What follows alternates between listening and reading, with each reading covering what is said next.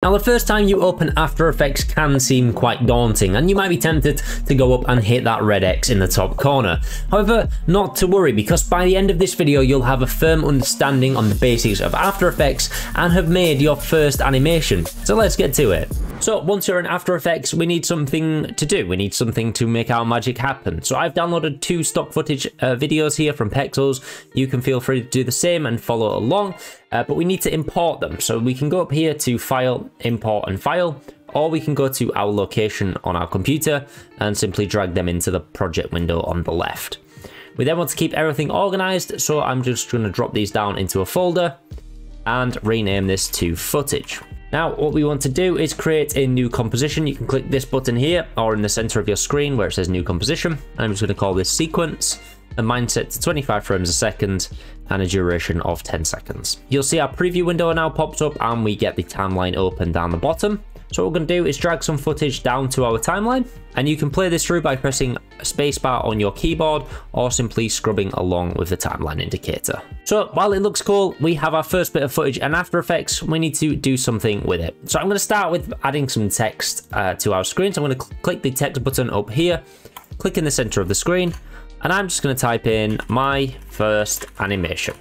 Now, I'm pretty happy with how that looks. I like the font and everything, but if you want to change this, you can go to your character tab up here, which may be closed. You just want to open that up and you'll have all your font options here. You can change the sizing how you like and everything like that. I'm just going to reset mine to 150, and then you'll notice it's actually out of alignment, and we could mess around doing all this and trying to get it pixel perfect, or we can use our align tab over here, press align horizontally and align vertically, making sure the align layers is set to composition. So this looks pretty cool, and we have our first bit of text. Now what we're going to do is make this animate. We're going to select our layer in the timeline window below, click this drop down arrow and click the drop down arrow where it says transform, and then we get all these properties opened up, and I'm sure you can guess what they all do. Simply rotates, scales, your opacity is the fading out, and your position, of course, is your position. So what we're going to do is I'm going to move forward to 1 second, and I'm going to press the stopwatch on the position tab here, and this will create a keyframe. So I'm going to go back to 0 seconds, and then I'm going to drop the position on the y-axis. So I'm just clicking and dragging on this second number here, which is the y number, and this will bring it down. You can also just click and drag your text if you want to and place it wherever you want. Now you'll notice we now have 2 keyframes, and keyframes are pretty simple. Basically at 0 seconds, we're telling After Effects that we want our text at 960 and 1237. And then by 1 second, we want it to be at 960 and 592.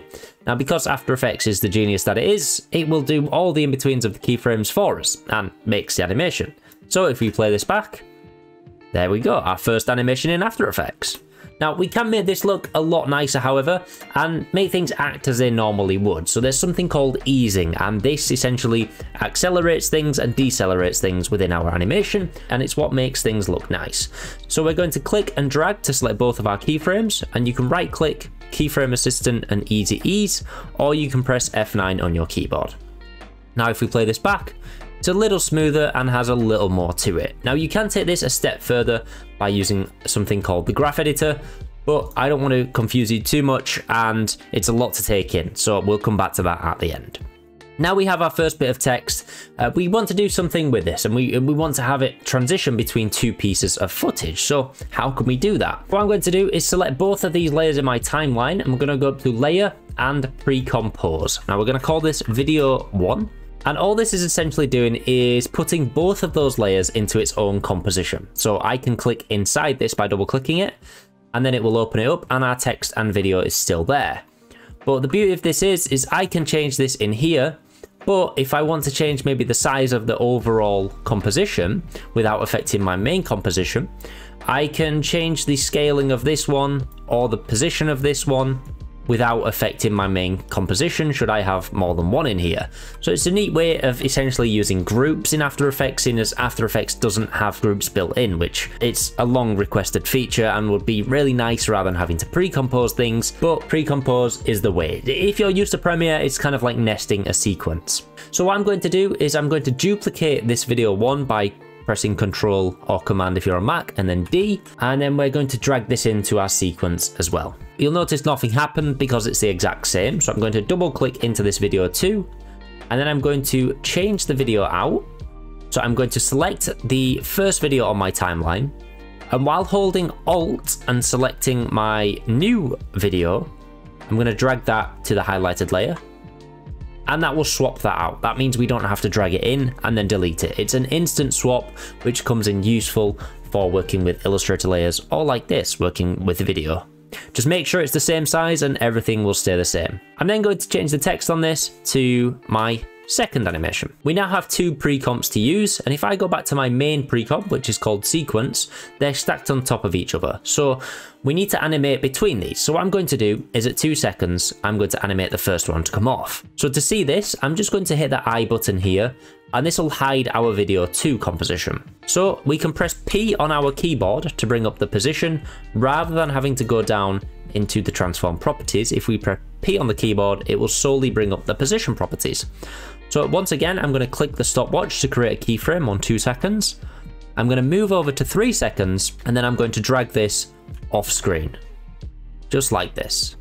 And it doesn't have to be perfect, just so it goes off screen. And then once again, we're going to select our keyframes and hit F9. This will just ease them, so we have this kind of motion going on. We could have this animate on and do the exact same as what we've just done by adding keyframes on the video 2 layer.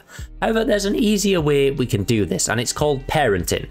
So as it sounds, video 2, if we parent this to video 1, it will become a child of this first composition. We're going to do just that, and it means we don't have to re-keyframe video 2, and any changes we make to video 1 composition will affect the video 2 composition, which is pretty cool. So all we're going to do is go over to this pick whip over here and drag it down to video 1. Now what will happen is video 2 will move along with video 1.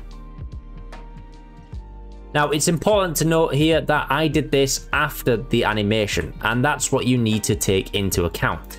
If I undo this and then go to 2 seconds before the animation has happened and then parent it, the video 2 will move along with video 1 as it is a child. So where you parent it on the timeline does affect how it moves along the timeline as well. So you have to get it in the right spot and make sure it's after any moves that you want to do. So we now have our cool animation, and we can just go back and watch it all by hitting spacebar. We have the text come up, and then we slide between the two, which is quite cool. Now we can add some effects to this to make it look even nicer. So I'm just going to go into my video 2 composition, and actually I quite want to blur the background, so maybe the text stands out a bit more. So I'm going to select my video layer. I'm going to come up to my effects and presets tab up here, and I'm going to type in blur. So we're going to select this Gaussian blur and drag this onto the video layer, and then we get an effect control tab up here, and I'm just going to click and drag to increase this blurriness and blur it out a little bit. Now once again, using keyboard shortcuts, I'm going to press T on my keyboard to bring up the opacity, and I'm going to drop this down to 50% just so we can see the text a little better. Going back to our sequence now, we should see that this is nice and bright, and then we slide across and we have a blurred opacity background, which looks quite cool. Now, if you want a bit more to this, there is something called motion blur in After Effects. So when this will swipe, we'll have a bit of blur and it'll hide this line here. Now, you can do this by pressing this button right here. And automatically now After Effects will turn this on, so we can have motion blur between the transitions if that's the look you're going for. Now we have our animation, it's time to render, but I don't want this extra 5 seconds of footage here. So all we can do, we can go to the 5-second mark on our timeline, and we can press N on our keyboard, or simply drag this here, and we can cut this down to 5 seconds, and this will be our work area. And this is all that After Effects will render. Now we need to select our project by going back to the project window, clicking sequence, going up to File, Export, and Add to Media Encoder Queue. This will add it to your Adobe Media Encoder queue, and you'll see this pop up right here. And while it might look confusing, this is pretty much the only way I render at the moment, and I barely ever use the built-in render queue. I find this much nicer for what I'm after without creating high file sizes. So right here we have our codec, so you can click that, and the best one to use, in my opinion, is the H.264. and this will open up a new dialog box as well. By clicking that, where we can alter everything. So your output name, if you click that, you can choose where your video is going to render and change the name and hit save. And then we can scroll down, double check everything, and if you know about codecs and video rendering, you're okay, but don't get too scared. A VBR is a variable bitrate, or a CBR is a constant bitrate. I personally, when working with animation, use a CBR. However, if it's video, I will use a VBR. So I'm just going to set that up to 16 to improve the quality a little bit, and press OK. Then all you do is hit the green play button, and then your render's going. You've created your first animation in After Effects. Congratulations! Now earlier I mentioned something called the graph editor, and if you want to continue your After Effects journey and fully understand how that works, you can click on this video here. Thank you so much, and I'll see you next time.